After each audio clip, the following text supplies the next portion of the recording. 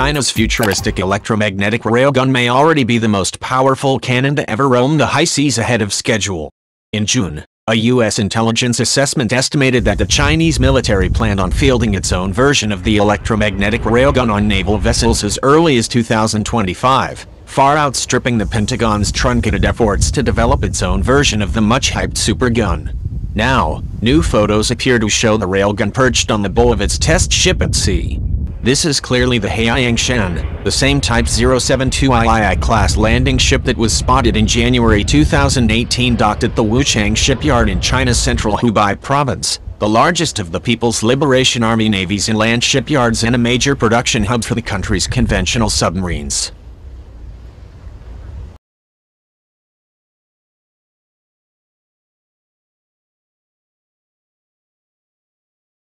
The Chinese railgun was first developed in 2011 and tested in 2014, but a People's Liberation Army-run news outlet claimed in February that the Chinese Navy had achieved a breakthrough during sea trials for the new railgun.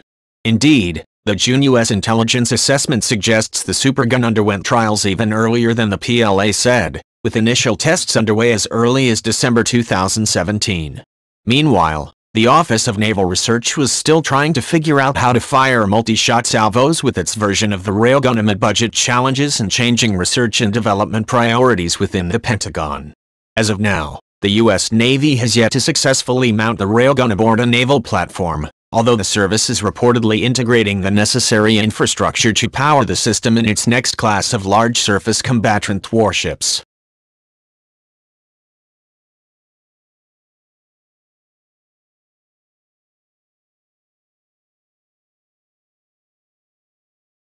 But in terms of actually developing an operational shipboard prototype, things may be looking up for the Navy. The 2019 National Defense Authorization Act included an additional $20 million for Innovative Naval Prototypes Advanced Technology Development, 06038001N, explicitly to accelerate the development of a shipboard tactical demonstrator, well beyond the $15 million recommended by Rep. Jim Langevin, a Democrat from Rhode Island and co-chair of the Congressional Directed Energy Caucus, in last year's NDAA to help the railgun make the transition from shore to ship.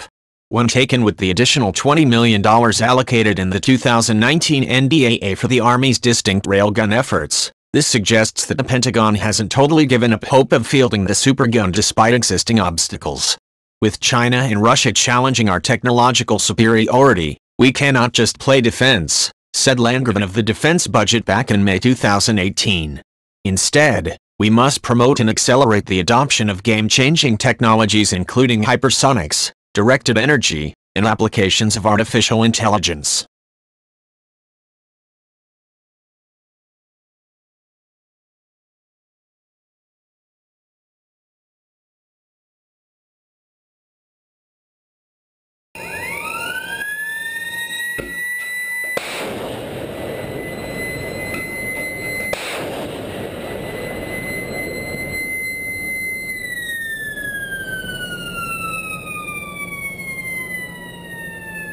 This is a good sign for the future of the Navy's powerful supergun, true.